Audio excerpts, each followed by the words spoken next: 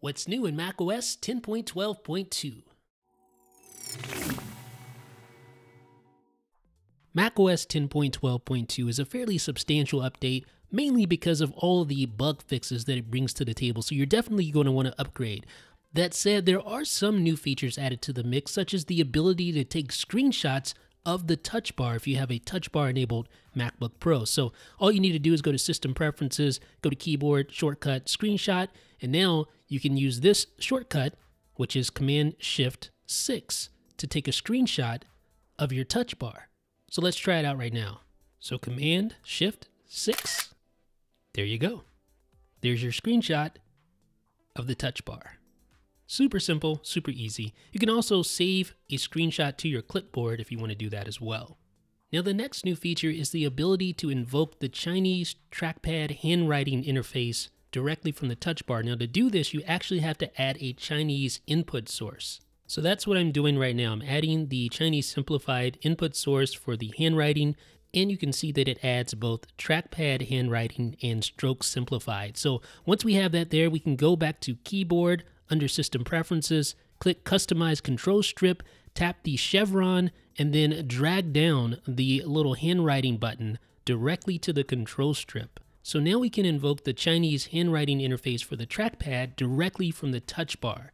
Of course, you would have to have a touch bar enabled MacBook Pro, but let me show you how this works. So we're going to open up Text Edit here, and now I'm just going to put my cursor in there, and I'm going to invoke the handwriting interface using the touch bar. There it is. And I can actually draw on the trackpad like that and then use the touch bar to select my characters, just like this.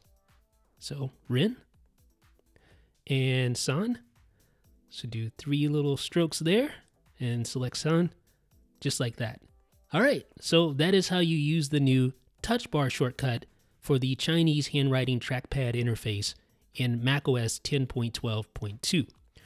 All right, so let's talk about something else. And it's actually a point of controversy, especially when it comes to new MacBook Pro owners. The estimated time remaining is no longer available when you click on the battery icon in the menu bar, because Apple is basically indicating that this reading is no longer accurate, or it doesn't provide accurate results on the latest machines, the newest hardware, and the latest operating system.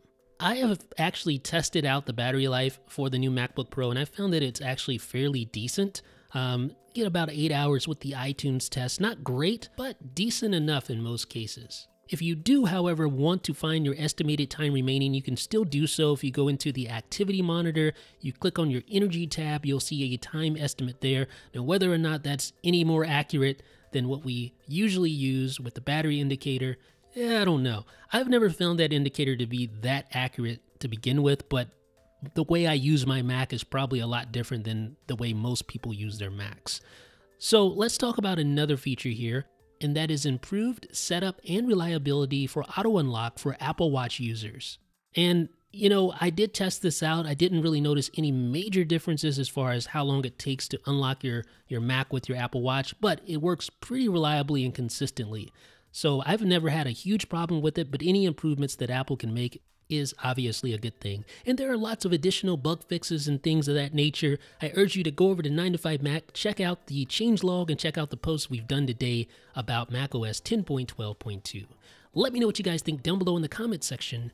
This is Jeff with 9to5Mac.